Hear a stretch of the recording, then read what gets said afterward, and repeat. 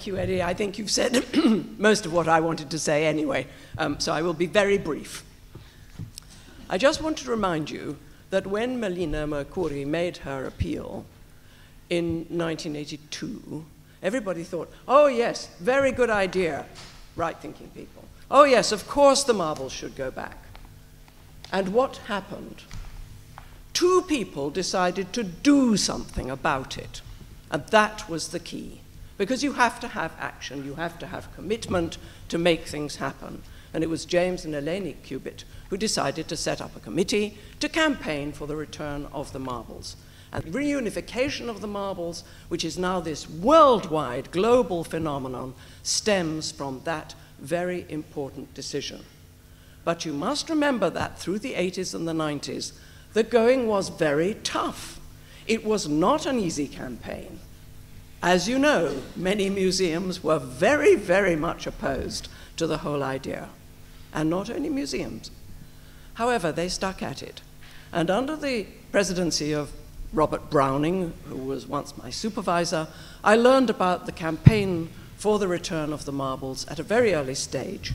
While I worked in Princeton, I followed it. And when I came back to England, I joined the committee, and I am a very deeply committed member.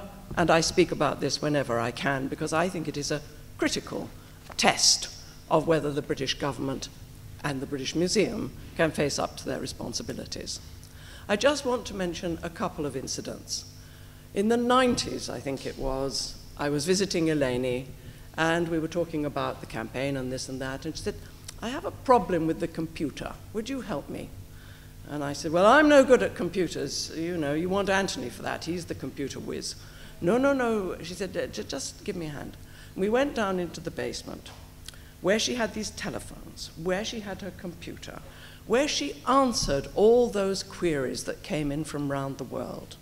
You must remember there were those curious students who wanted to know about the campaign.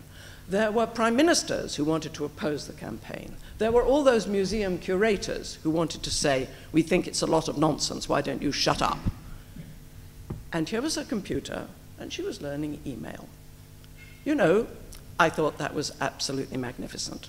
And of course, she mastered it in a trice, and then she was responding by email to all these queries that came in from around the world. Now, we are very pleased to be here today to honor Eleni. And I think we should all agree that her achievement has been quite something. And I think it is quite appropriate that we should give her some gifts, and we should also perhaps raise a glass when we get a glass and toast her.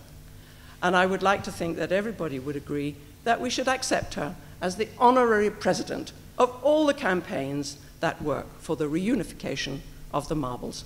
Thank you, Eleni.